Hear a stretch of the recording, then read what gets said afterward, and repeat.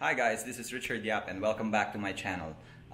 As you know, we've been on lockdown for mga 3 months na and makita nyo naman na hindi ako nakapagpagupit. So this is finally the day na magpagupit ako kasi yung pagpagupit ko kay Ashley medyo hindi natuloy eh. If you saw that, that's in one of my videos. So if you haven't, please go and watch it. Pero ngayon, the salons are now open but with safety protocols and all that. So kailangan meron kang appointment. So I'm going to Studio Fix today to have my haircut. Nakita niyo naman ang haba na ng buhok ko. Ginugupitan ko na lang sa gilid at saka sa likod. Nakita niyo ba? Kita niyo ba yan? Yan. May fly away na ako. So ganun kahaba. Nilagyan ko lang ng gel para hindi masyadong buhaghag. Pero now, I'm so excited to get a haircut. Tingnan natin kung anong gagawin ni Alex Carbonell sa akin. Siya na bahala kung mahabain ba niya or paiksian. Tingnan natin. So, come with me as I go to Studio Fix today.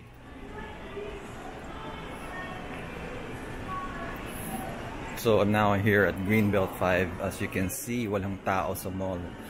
I think most of the people who are coming out yung may kailangan ng puntahan or kailangan essentials lang. So right now wala talagang tao.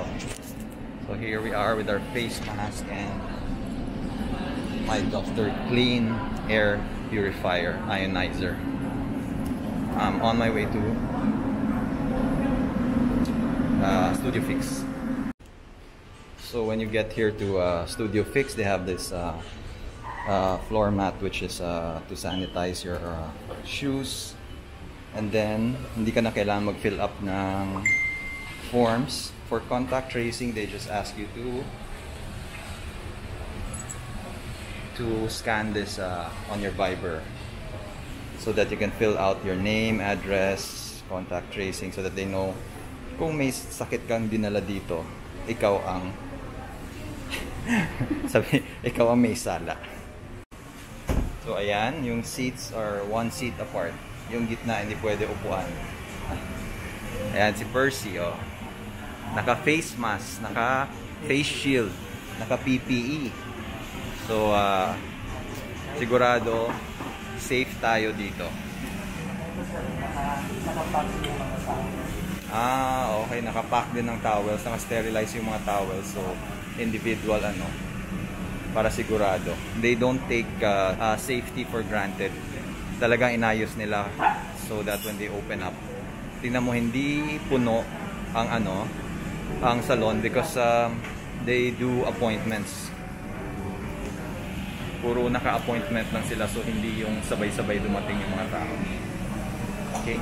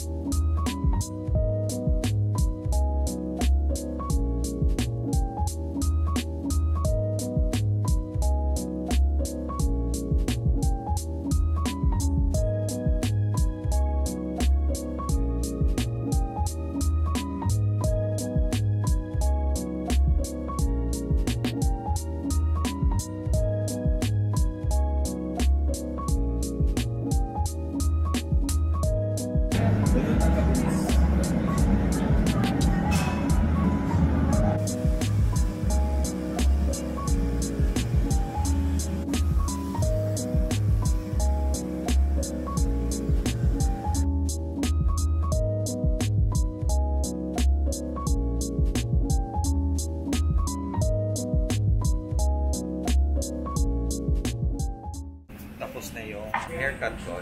It was just a trim, pero ang galing ni Alex, ang bilis talaga niya mag-cut. So that was the end of my haircut, and grabe yung ano, wala talagang tao sa mall. It's really nakakaawa yung lahat ng negosyo ngayon. And we're part of that also. Affected din tayo sa lahat. Usually kasi when I come here, I go to this place called well, this is Nanyang. It's like a Singaporean coffee house. I just go and grab some coffee before I go home.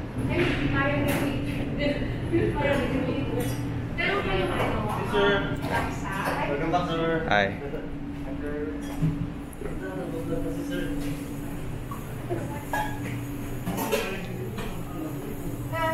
So I got my coffee and my kaya toast. Too bad I didn't get, they don't have the soft-boiled eggs.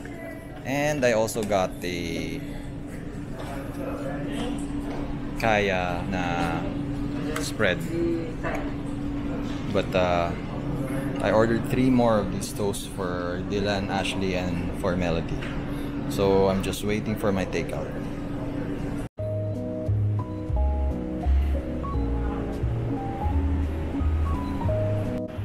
I never thought I'd see the day na ganito kalungkot yung mall dito sa Ayala, sa Greenbelt. Pero as you can see, wala talagang tao. So now I'm going home kasi ganun kabilis lang. It took me less than an hour to do everything. Now I'm going home. Look at the mall. Kawawa yung mga negosyo talaga because of this pandemic, but I just hope that everything returns to normal and we learn a lesson from all this. Not everything will last forever. Hopefully maka-recover yung mga businesses because kawawa rin lahat ng employees, those people who depend on the businesses. So, eto na yung gupit ko. I'm done and I'm home. Trim lang, hindi ko masyado pinaiksian. So, bilis talaga ni Alex mag-cut. So, that's the end of my first haircut after lockdown. Anyway, if you haven't yet, please like, share, and subscribe. And I'll see you guys in my next vlog.